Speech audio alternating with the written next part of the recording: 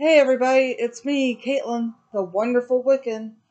Today we will be doing the 3 card spread, past, present, future, and I have a co-host today. His name is Lou. Lou is my 2-year-old domestic medium hair mixed cat. He's just going to be watching today, supervising like all cats do.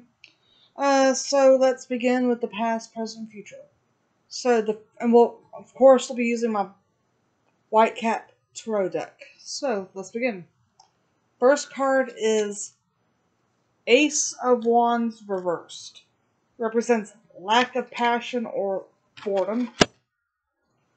Next card is the Sun.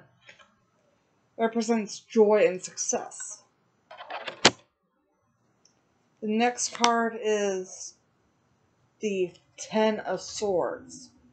Represents failure. So, even though you had more boredom in the past and didn't have much drive, you will find something that will bring you joy and success in the present.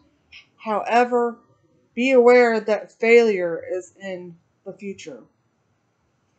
Wow, that actually took a dark turn, didn't it? So that is the reading for today. Sorry I did not upload one yesterday. I was so tired from my mom visiting. We put back together my bed frame and put together a futon. And so I was really worn out. And that's why I didn't upload one yesterday.